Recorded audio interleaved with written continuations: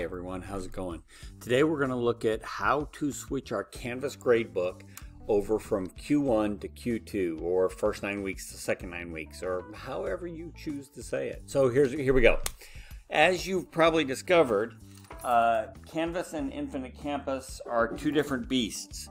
And while Infinite Campus will do quarterly grades, Canvas is really set up to record grades on a semester basis, which means that as Norman Public Schools middle school teachers, we need to make some adjustments to gradebook in Canvas at the end of the first 9 weeks.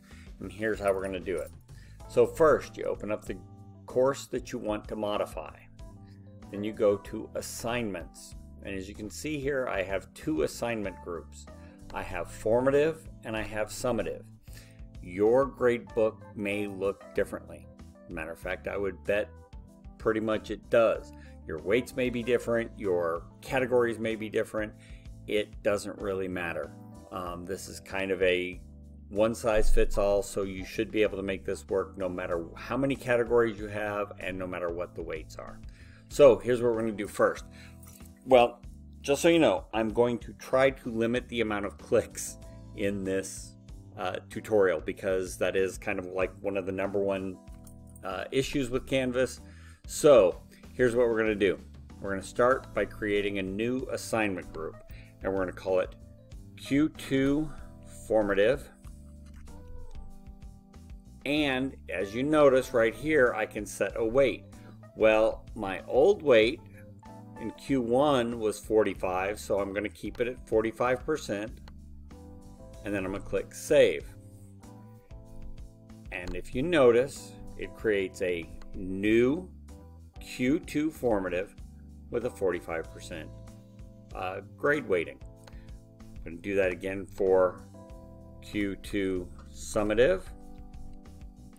I'm going to set the weight at 55, click Save, and it created a new category. So now I have Q2 Formative, Q1 Summative and Formative for quarter 2 that have the same weights as quarter 1. So now, just so, because I'm one of those guys that likes to have things labeled in a certain way, I'm going to come in and I'm going to change my formative grading assignment to Q1 Formative, and that way it keeps it straight in my head. And since you are all very observant teachers, you probably have noticed that I can do grade totals here.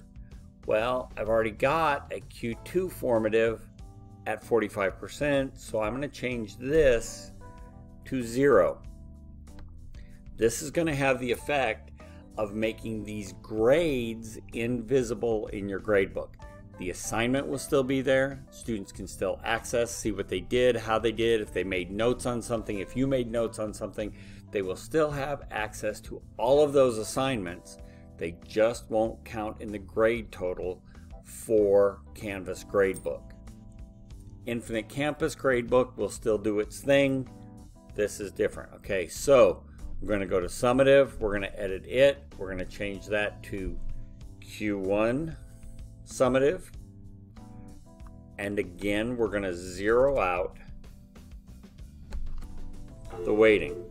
So I now have Q1 Formative, Q2, Q1, Q1, everything's weighted properly. If I have an assignment in Q1 Formative, for example, this one, right, I'm trying to find the one I had set up. Oh my goodness. Oh, right here. This one doesn't actually become available until next quarter. I built it ahead of time. And so I'm going to drag it down to Q2 Formative. I'm going to drop it in there. There we go. And then I'm going to I've got one quiz that doesn't actually open up until next semester or next quarter, so I'm going to drop it right there. So now I've got all of my assignments for Q1 set up. They're still there, they're still accessible, they just don't count in the gradebook. I can close those and I can forget about them. Now, as I build my assignments, I'm going to drop them in Q2, formative or summative. I can even go so far as to build a Q3 and a Q4 if I want to save some time when we get to the end of December. So that's the basics of how to switch your gradebook over from first 9 weeks to second 9 weeks. There's some other tips and tricks on this that we'll show you when we get there. Thanks. I hope this was helpful. And as always, if you need something, get in touch.